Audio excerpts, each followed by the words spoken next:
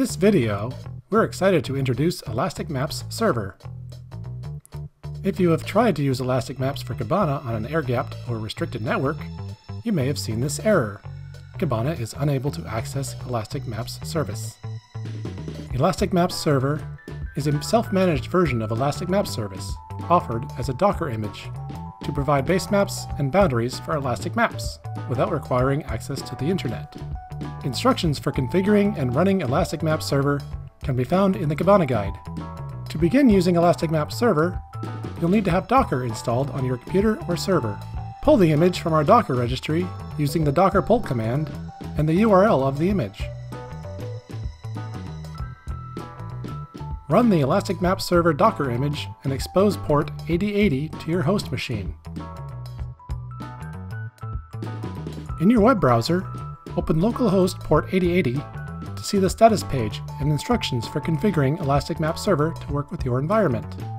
As you can see, the license status has failed because we have not yet set the connection for our Elasticsearch cluster. In the first step, we create a new EMS user and role in Elasticsearch with only the necessary permissions to verify the license. Then, we enter our Elasticsearch host, username, and password into a new YAML file.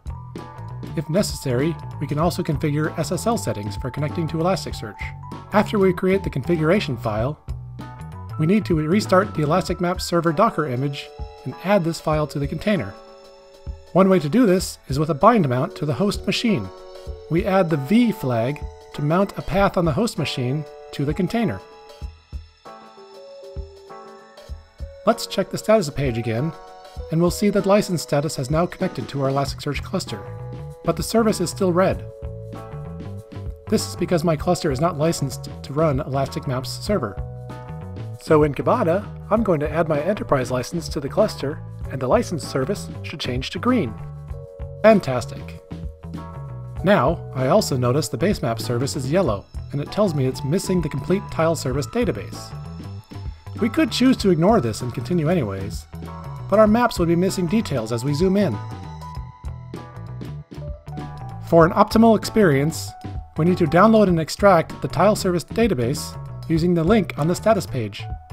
Because it contains detailed maps of the entire planet, the complete tile service database is around 90 gigabytes. Now that the tile service database is downloaded and extracted, we need to provide this to the Elastic Maps Server container. I'm going to restart the Elastic Maps Server container and bind mount the directory containing the tile service database on my host to the container. Now, on the status page, we see all services are green. The final step is configuring Cabana to load maps from the Elastic Maps Server. To do this, we'll open cabana.yaml and configure the map.ems URL to be the URL of our Elastic Maps Server container. Now, we can restart Cabana and open Elastic Maps. I can disconnect from the internet, and the basemaps will continue to load. We can also create choropleth layers using boundaries from Elastic Maps Server. Elastic Maps Server is available as a beta release in 7.11. If you'd like to learn more, check out our documentation in the Cabana guide.